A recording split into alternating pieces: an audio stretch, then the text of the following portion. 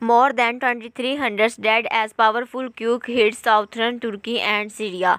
More than 2,300 people have died and rescues are racing off full services from beneath to the rubble after a disadvantaged earthquake ripped through Turkey and Syria, leaving destructions and deprives of each sides of the border.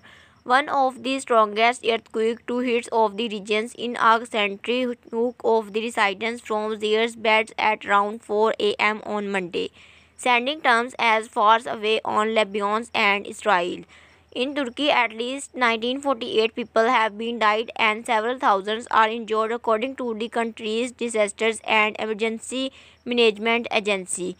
In neighboring Syria, at least 820 have died according to the Syria State News Agency SANA. 430 people have died across government controlled across mostly in the regions of Apelos, Hamas, Latakia and the Trots. The White Helmets groups, officially known as the Syria Civil Defense, report 390 dead of opposition's controlled areas. Much of the north